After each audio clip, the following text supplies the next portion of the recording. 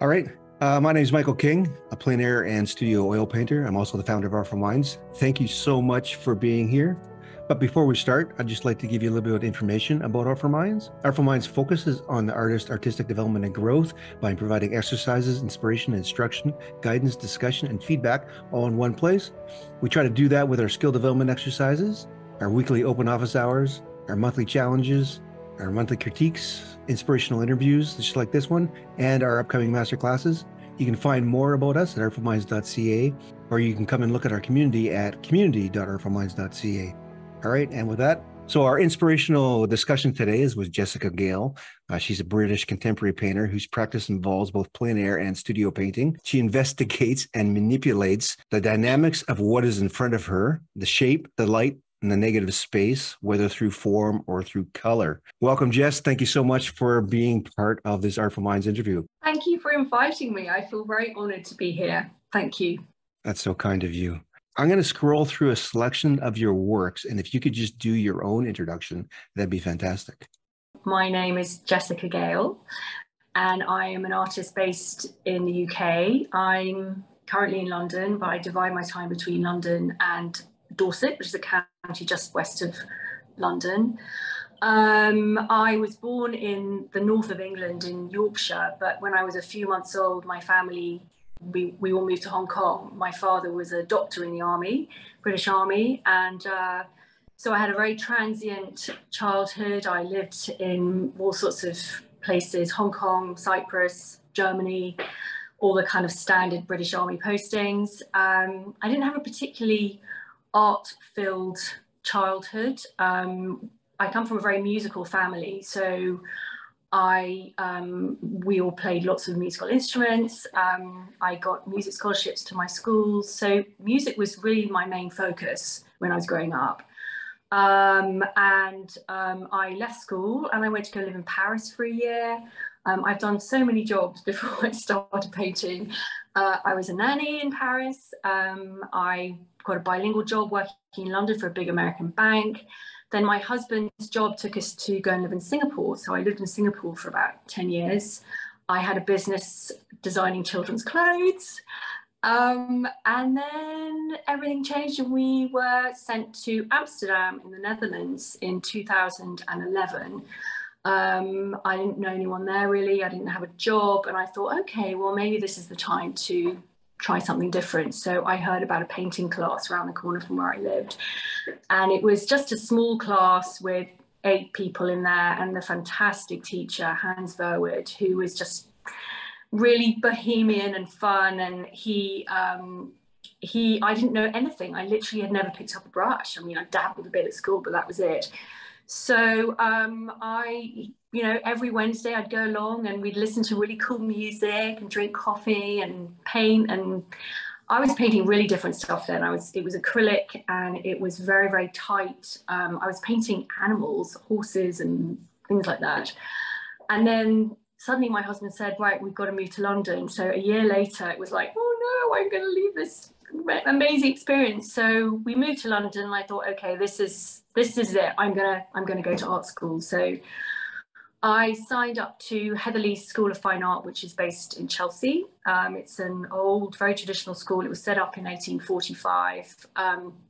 Lots of famous artists went there, Millet, Sickert, Franz Klein, to name a few. So I thought, okay, well, that sounds like it might be quite a good school to go to.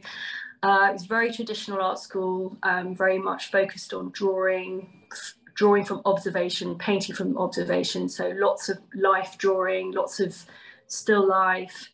And I really learned the sort of nuts and bolts of how to make a painting, how oil painting works, very much focused on oil. I was terrified of oil when I first started because I was only used to acrylic, which of course dries so fast.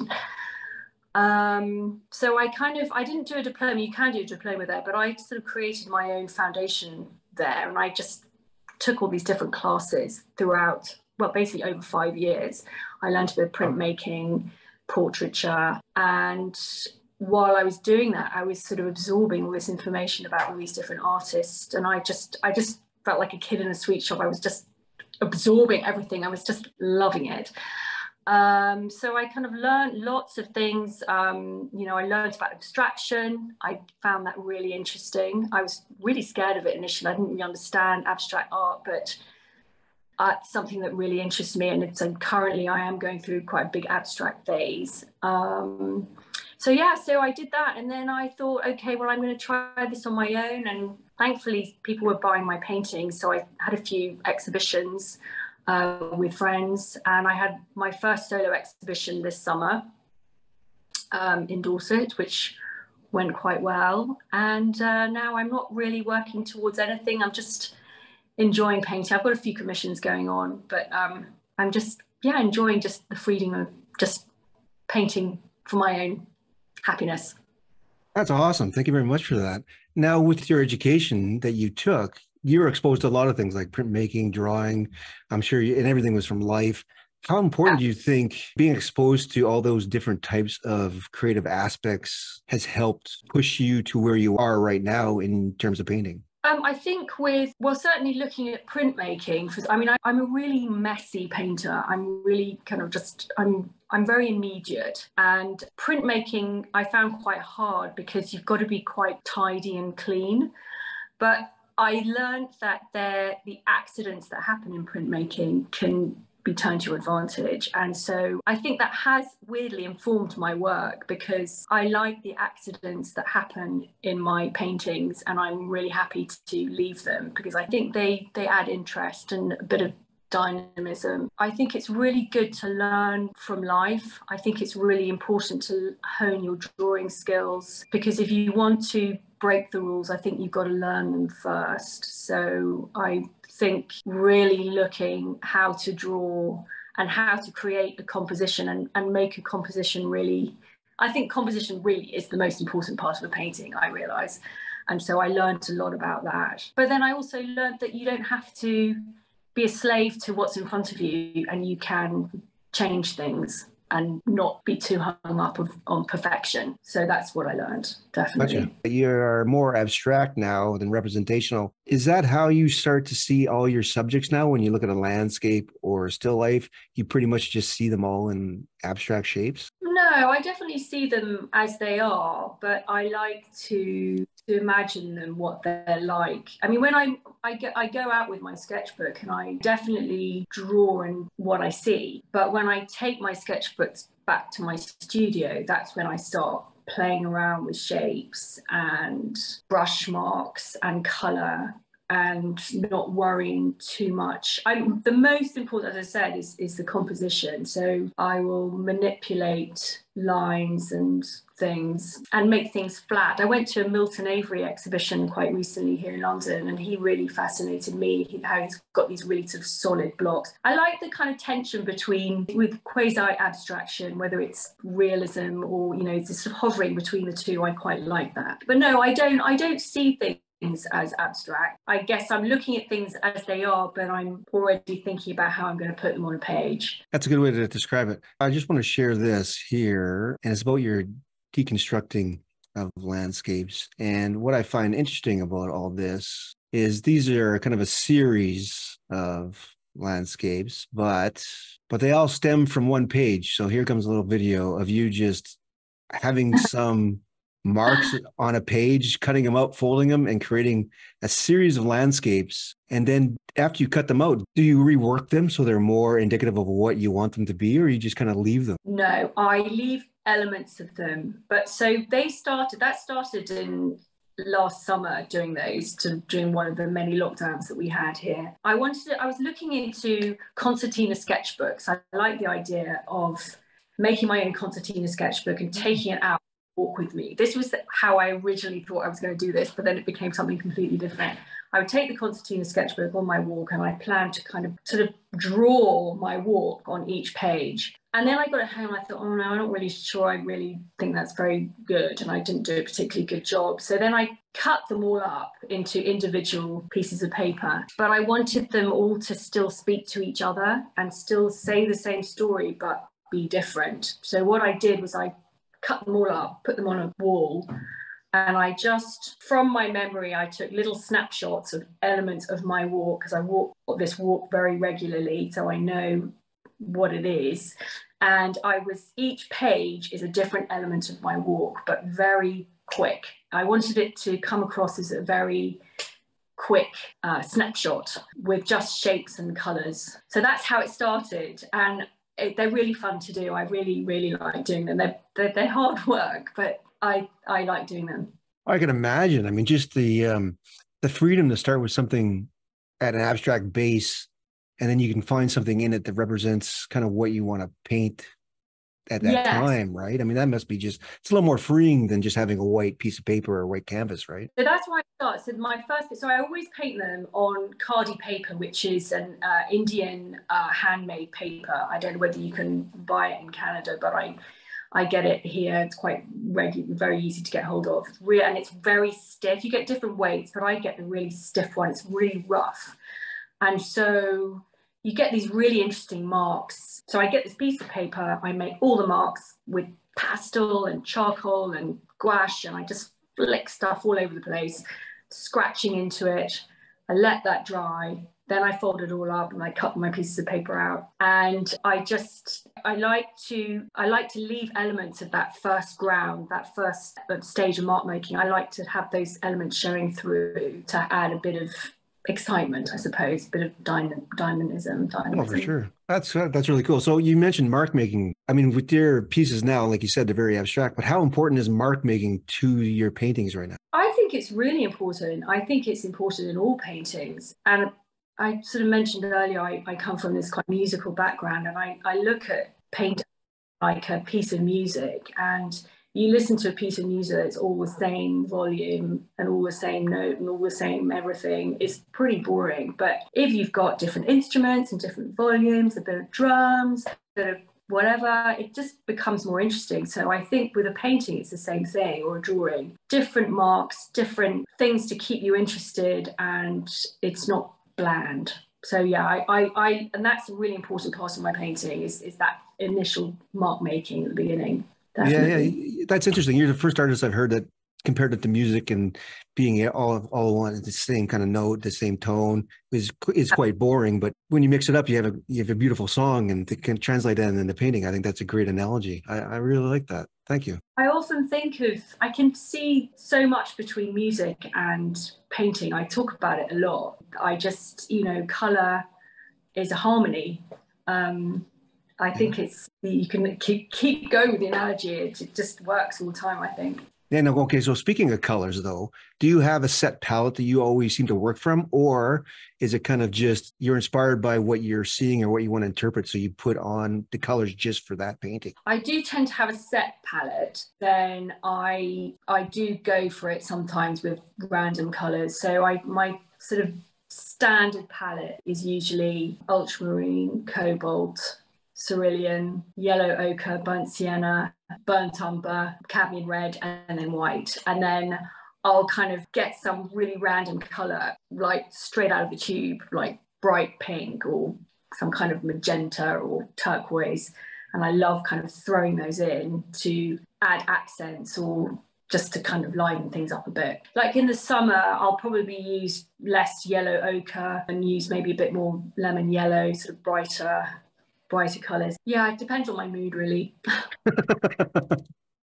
That sounds about right. I mean, I think a lot of artists work like that as well. I mean, I have my set palette as well, but sometimes, you just need that one color that you need, right? I quite like using a restricted palette sometimes to really change things up. So just literally using 3 colors, but, rather than using cadmium red, I might use a burnt sienna for the red, and then a sort of Payne's gray for the blue, and I don't know, maybe a sort of raw sienna or something for the yellow, and then just do a whole painting on that and see how that turns out. I quite like giving myself a bit of a challenge with that sometimes. Yeah, and a challenge it is. Do you find it more difficult? Because I know when I start bringing out just 3 arbitrary colors, or, within the red, yellow, blue kind of spectrum, I find it so different from my regular palette that I get confused, and it takes me a while to kind of adapt. Absolutely. I remember I was painting on the west coast of Scotland a few years ago, and I'd never really used it, but I used phthalo blue. Oh, geez. I made everything look like it was in the Caribbean, and West Coast of Scotland is nothing like the Caribbean. So I'm never touching that colour again. I didn't like it at all. Oh my God, that's so funny. So polar opposite of what Scotland represents, right? Yeah, totally the opposite. Oh my gosh, that's so funny. I'm going to share my screen again here if I can bring it up. And so this is a painting called Summer Hedgerows. And you seem to put a lot of detail into this, but with another painting called November Fields, which is this one, there's all just broad brushstrokes. So I'd love to hear your view as to why this is and why there's such a huge difference between the two. Well, it was the subject matter, really. November Fields was me really just looking out. It was November, obviously, which is a really dark, well, we're right now in November, dark, dank, usually pretty wet. And I did paint this in my studio, but I'd done some initial paintings outside. And it was just one of those really wet days, and you just want to get everything down the page as quickly as possible so you can get back to your studio. And it just worked really. It was one of those paintings that just worked really well. It behaved.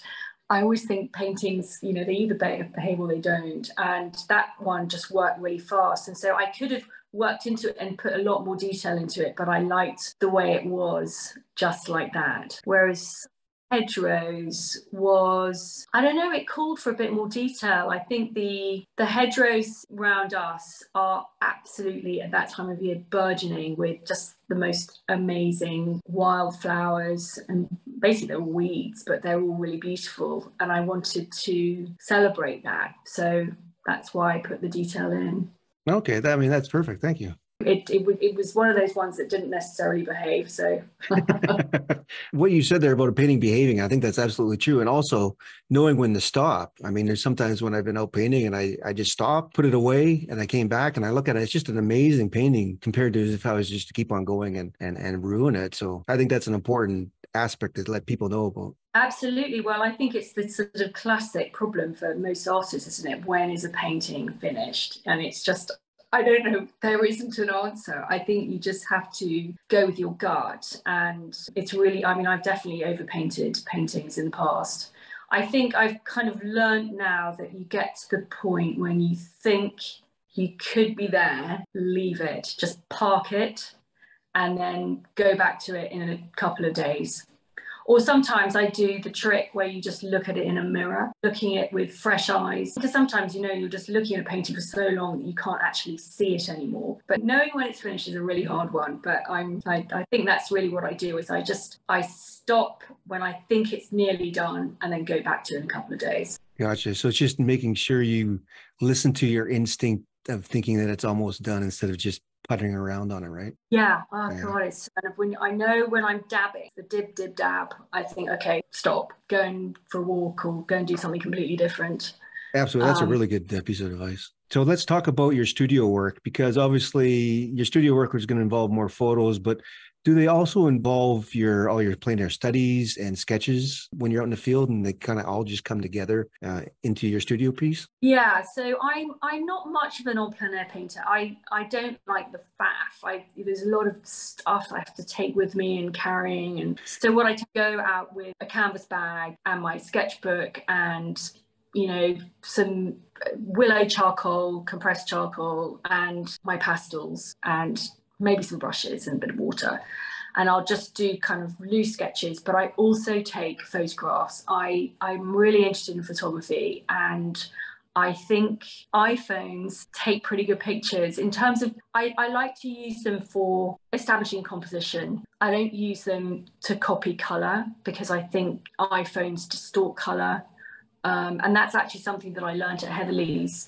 With phones were a big no, don't pay for phones. But then after I'd been there a few years, my teacher, Danny Cummings, said, yeah, we say that at the beginning, but actually when you become to a certain standard, you can use them, it's okay, because you learn not to be a slave to it.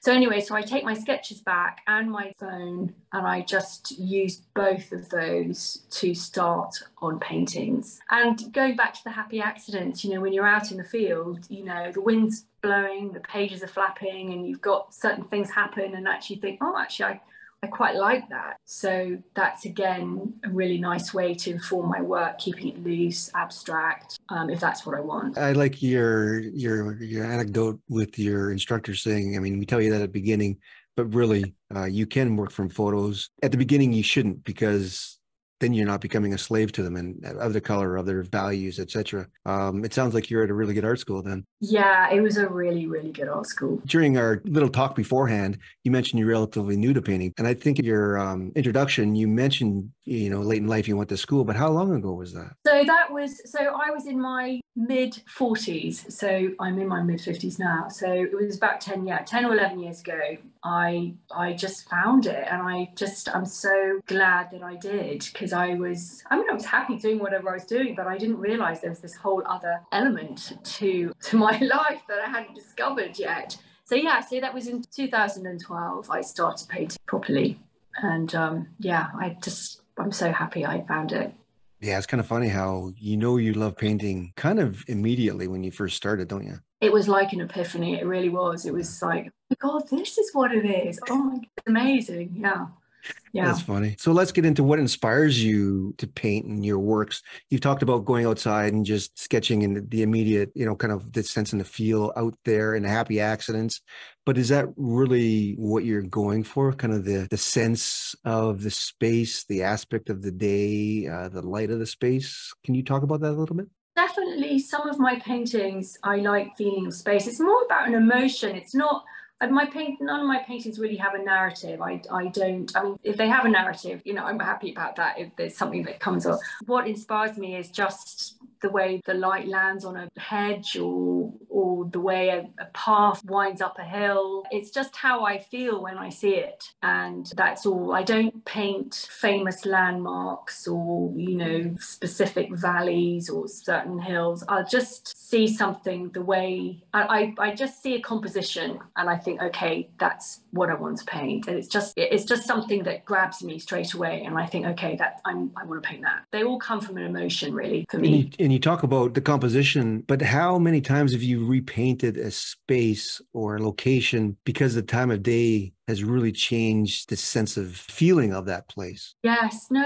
you're right. My parents lived in Wales for a long time. In fact, my mum has only just moved away from there a few weeks ago, but they lived there for 35 years on the West Coast near this absolutely amazing beach, which I have painted so many times.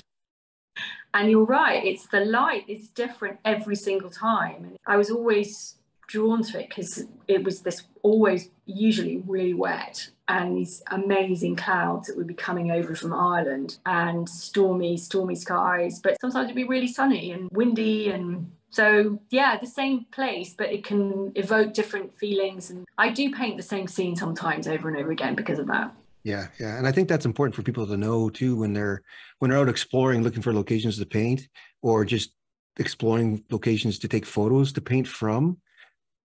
Don't spend 5 minutes in that location, right? Spend the entire morning, spend the entire afternoon, a little bit of the evening, and take photos every half hour.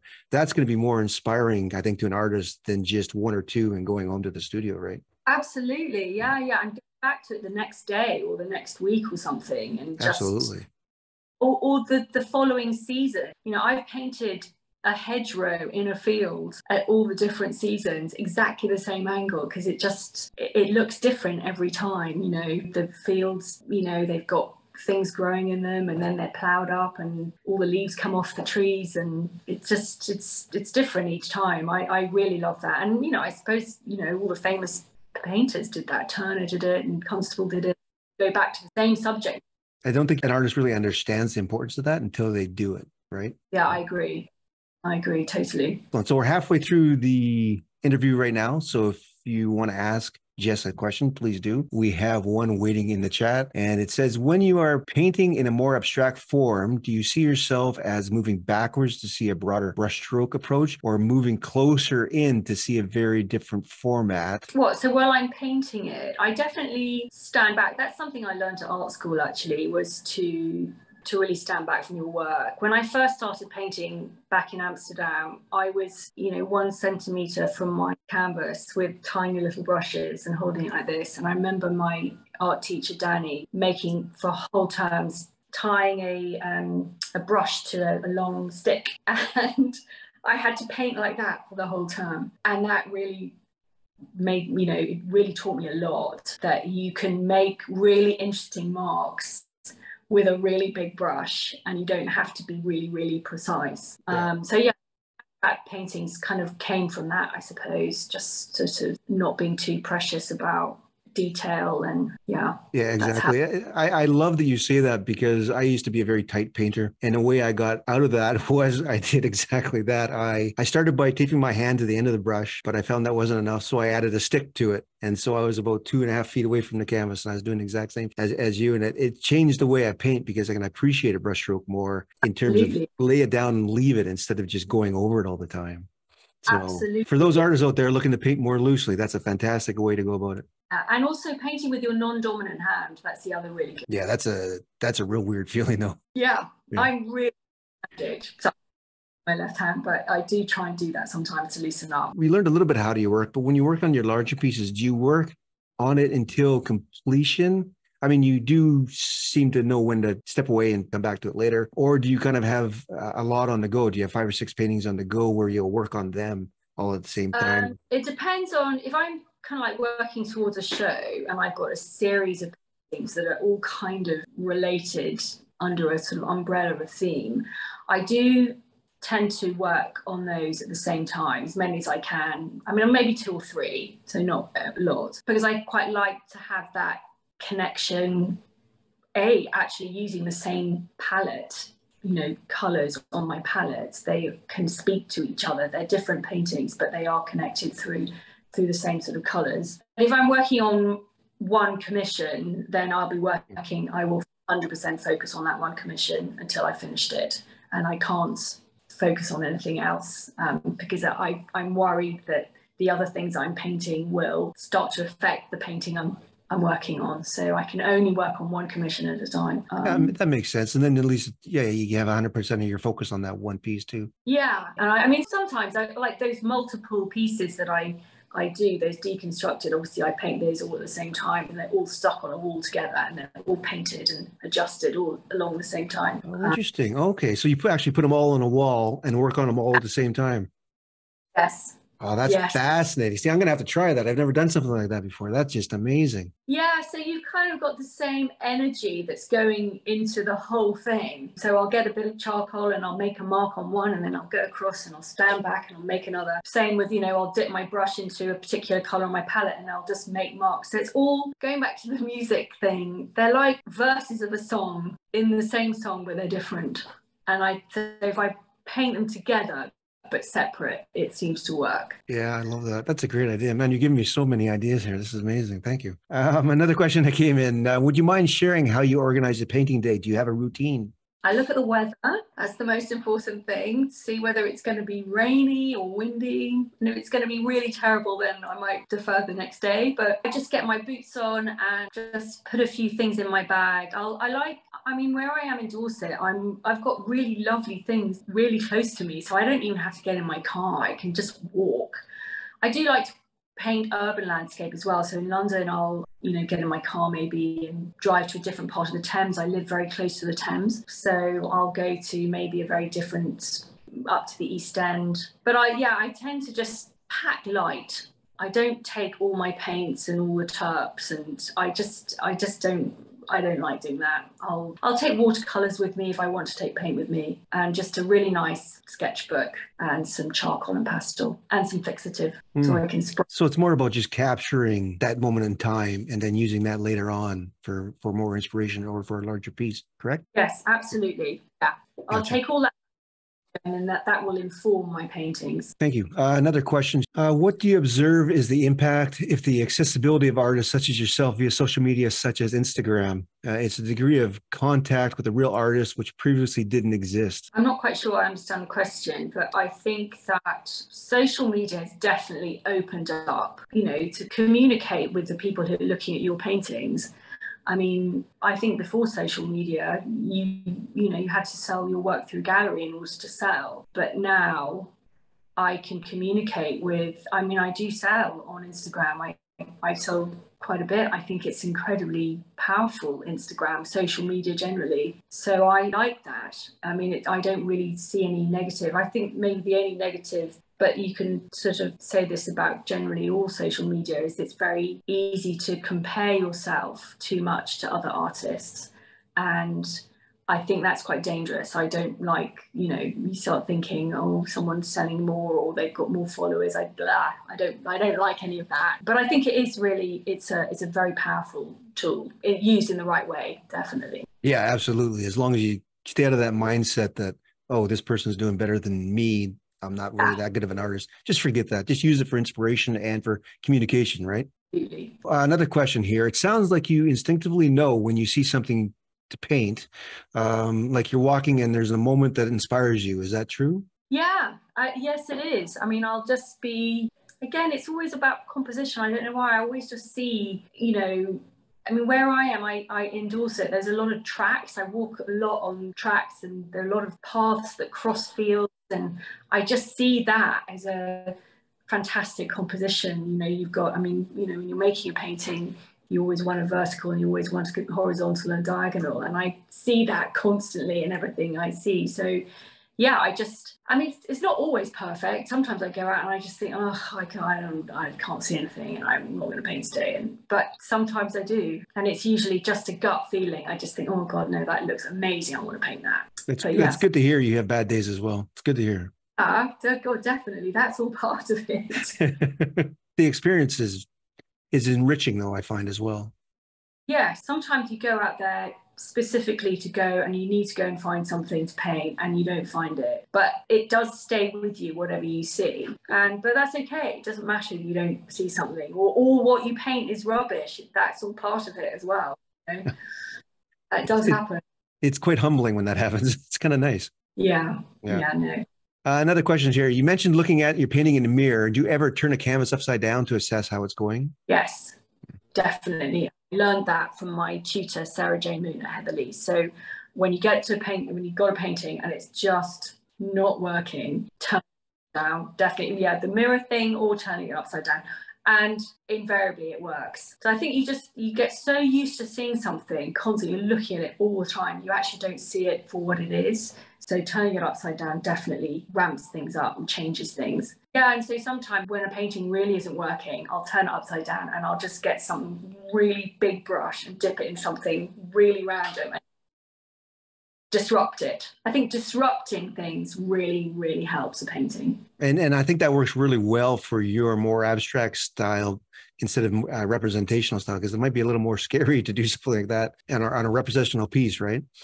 I've done that with representational paintings when they're just not working and I've got to do something to make it. I think what happens, you can be working on a painting and it's almost there but not right, and you don't know what it is that is going to make it right, and so you're terrified of ruining what you've done right, so you're just not getting anywhere, you're just treading water. So sometimes what I've done, and it's scary to do it, but I've made a really random mark across it and suddenly I've kind of destroyed it, but I'm back on the treadmill again, I'm back on the thing and I can carry on without worry. Oh, I'm going to have to try that next time I'm stuck. Get past that block that you can't do anything to it, right? So here's a comment, not really a question, but it's a wonderful comment. I am very fortunate to have an original Jess landscape. I can hear her lovely voice and energy of each brushstroke, as well as feel the air and smell the scents and the vibrancy of color and clever composition. Oh, I think that's a wonderful quote for your website. Yeah, that is. I'm going to remember that one. Oh. Okay. Would you consider organizing a workshop in the coming years? Yeah, I've looked into it. I have actually started teaching a little bit now. I like going on workshops myself. I think it's really important to keep pushing yourself. And so I can see the importance of doing it. And I really like sharing what I've learned. I really enjoy talking to people and hopefully inspiring people, because I'm so excited that I found this thing myself that I like to share that with people. So yeah, I have taught a little bit, but maybe workshop. Maybe. It's funny that you mentioned that as well, because when I started teaching, I found it a real muse, and it sounds like you get the same kind of energy from it, and it's inspired my own work and moving forward. Definitely. It's just nice to see other people. I've had absolute beginners who've come to me and their first lesson, they're really, really scared about making a mistake. And it's just really nice to tell them it doesn't matter, it's just painting, and your first mistake might be the best thing that you've done. So yeah, I've really enjoyed teaching, actually. I like that aspect. That's a wonderful way to think about it. So just to carry on, I don't know if you upscale your paintings, if you can make larger versions of your paintings, but if you do, what is your process for that? It's not very, so we did learn at Heatherley's, at my art school, we learned transcription, how to upscale paintings, with all the grid lines, the thing. We did learn to do that with I remember doing it with Francis Bacon paintings, and I find that really fascinating. But to be honest, I'm not that technical now. I think sometimes some paintings just don't work being upscaled, so I just leave them. But if I do, it's just by eye. I don't have any very technical way of doing it. But I do find that mostly a small painting just doesn't work big, and I'll just leave it small. Yeah, it has more impact that way, doesn't it? Yeah, and I think that the exciting thing in a small painting is maybe the immediacy, because it is small, and then suddenly it all looks a bit laboured when it's on a really big canvas. So it just doesn't work. Oh, for sure. I could see that being more so for your style too, because it's very big brushstroke here, another brushstroke here, kind of fine line here. How would you incorporate that into a larger 4x4 painting, right? I mean, you just couldn't get that same freshness, I would think.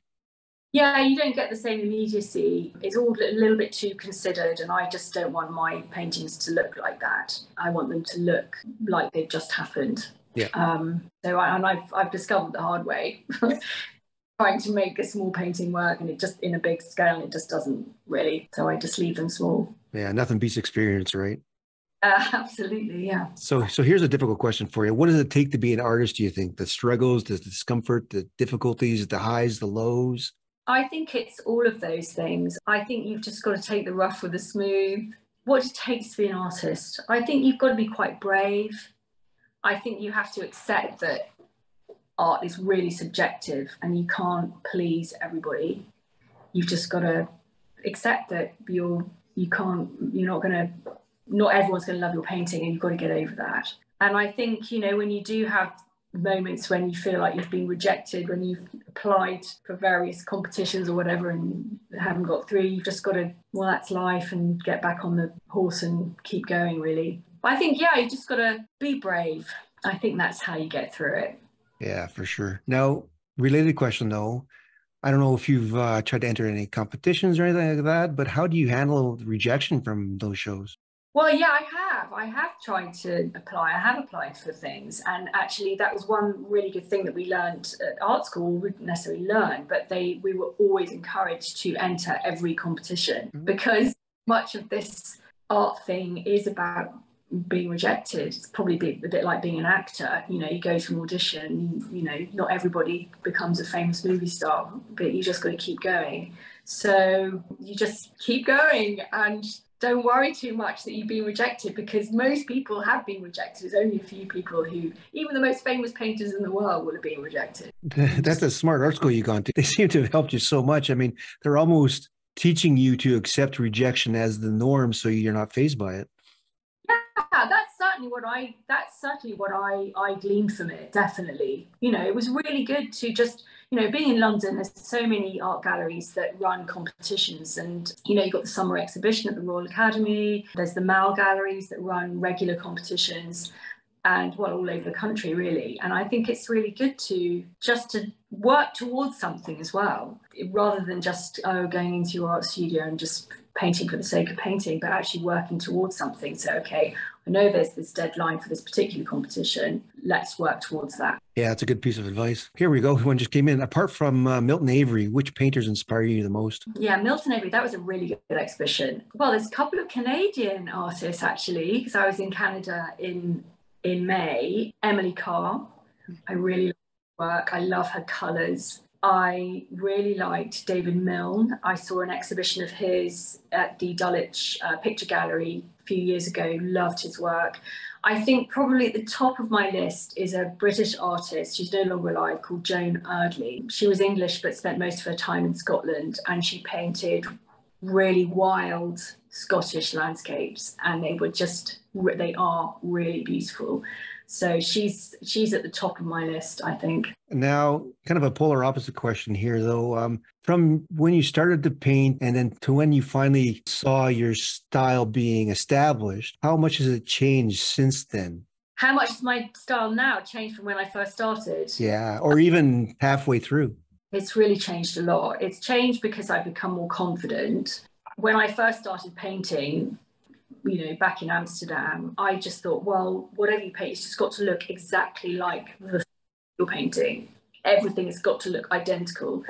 And then I realized when I learned that actually an interesting painting doesn't have to be like a photograph. Actually, a really interesting painting is dynamic and exciting and not necessarily like what you're looking at. So I think now I'm just much more confident. I'm much more confident in my brush strokes, much more confident in colour. I don't have to be a slave to what's in front of me in terms of colour. If I want to make the sky pink, I will. So yeah, but I'm still learning. I mean, I'm still definitely learning. So I don't know how my style will be in a year or 2 years. I don't know, but I hope I'm going to keep moving forward. This conversation is interesting because I don't have any photos of them, unfortunately, but your commissions of pet portraits, although impressionistic, are very different from your landscapes.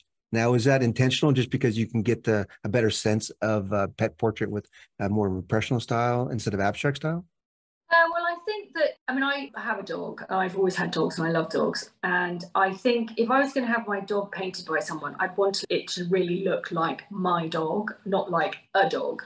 So I think it's quite important to get that right. But I like to think that in my older pet portraits, they were much tighter. But I've just done one quite recently with these 4 really quite big dogs on a big 1 meter size canvas. And I was looking at it, and one of them was really hairy. And I was looking at it afterwards. I thought, well, I think I've made it look like a landscape. It was just this, I don't know, it looked like grass or something. And I really went to town on the colour. But I think if you're painting someone's dog or cat, whatever it is, it's got to look like their dog or their cat. So I am definitely more focused on getting that right and painting what's in front of me. Yeah, that makes more sense. And I think you actually have a few of those photos on Instagram of that commission, correct? I do. Yeah. I really enjoyed doing it. It was really fun. I want to ask you, what's probably the best piece of advice someone's ever given you? Okay, so I was given some advice this summer, actually, by an artist called Bruce Monroe, who's a friend, and he is a very successful artist. He's a light installation artist, and he's all over the world. And he said to me, I've got to stop worrying about what people think about my work and just do it for me and don't please people. So when I'm doing an exhibition, if I'm working towards an exhibition, don't think about selling that painting. Don't paint just to sell it. Paint because you want to paint it. And so much more of me will come out onto the page. And I thought that was really, really good advice, because I know for me, if I've got an exhibition on the horizon, I'll think, right, what am I going to paint? I've got to paint this number of paintings and I've got to sell them to cover my costs and da, da, da. And actually, you're not really going to paint necessarily something that is really you. So that was, I think that was the best advice I got, and I'm definitely heeding to that. And to moving forward, having said that, though, what's probably, and it can't be the same, what's the best piece of advice you can give other painters? I think I'd say the same thing, to be honest. Come on. Don't know, because it honestly has had such a profound effect on me. And and just do it because you love it, and be brave. And it's okay to change your style as well, because I bounce around, and that's okay. I remember thinking a while ago, oh, I've got to be this one particular kind of artist because that's what people want, and no one will know what kind. And actually, no, I don't worry about that. It's okay to just play around and do your own thing. Yeah, it's interesting that you mentioned that. And I agree with you. I think when you get to a certain point, you realize you can kind of shift back and forth a little bit in terms of the style. But from my experience, and I don't know if you agree with this, but if you are just say 1 or 2 years in and you're kind of not sure what you want to do, so you do realism, you do representational, you do impressionism, you do abstract, that would be a little bit too much, I would think. But if you establish yourself on what you love to do and you're just shifting kind of a little bit here and there out of the boundaries of what your current style is, that's a little more acceptable. What do you think about that? No, I think you're right. I think if you're just suddenly, doing, I don't know, collage with a whole load of stuff and then suddenly you're painting it, that might be a little bit confusing. But if that's what you want to do, that's what you want to do. But I think, maybe my style has, the boundaries aren't that wide. Maybe I'm sort of representational and quasi-abstract, but they do kind of inform each other, and they're sort of in the same sort of sphere, I suppose. But if you want to be mega famous and mega successful, then maybe you should just paint what you think everybody wants. But if you're just doing it because you love it, then just do what you love, I think. Awesome. So we've pretty much come to the end of the interview. There's no more new questions that come in. So I just want to say thank you very much for everybody who attended, everybody who asked questions. I really appreciate it. If you want to check out Jessica's work, you can see her at jessicagalefineart.com. And of course, she's on Instagram. Her handle is jess.gale.art. And with us, we are at artfulminds.ca. You can find the community aspect of Artful Minds at community.artfulminds.ca. And of course, a big thank you to Jess yourself. I really appreciate you doing this interview. It's been fantastic. I've gotten so many great ideas out of it. Thank you. Well, thank you. Thanks for having me. I really loved it. All right. And with that, everyone, we'll say good night. Take care, everyone. Bye. Thank Bye-bye. you.